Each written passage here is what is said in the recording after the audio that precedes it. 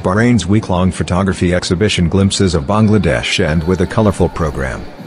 The embassy organized a pleasant cultural program on the occasion on Wednesday evening, local time.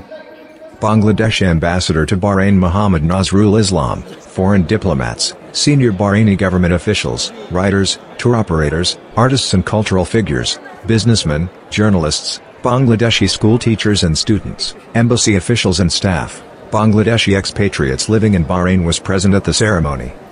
In the cultural program organized, the students of Bangladesh School Bahrain performed captivating dances with two national songs related to Bengali New Year and Bengali folk songs. Later, the ambassador toured the photography exhibition with the guests. Domestic and foreign visitors were fascinated to see such beautiful pictures of the natural beauty and historical places of Bangladesh in the exhibition and expressed interest to visit Bangladesh. They also praised the Bangladesh embassy for such an excellent event. The photography exhibition features 70 photos by photographers Mostafiz Mamoon and Abdul Manan.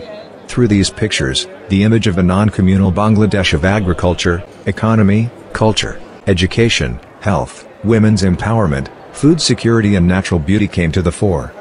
The exhibition started on May 26.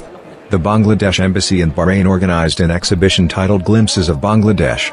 Colors of the East collaborates on this week-long event at Seif Mall. Swapan Mojumber. Bongshai News.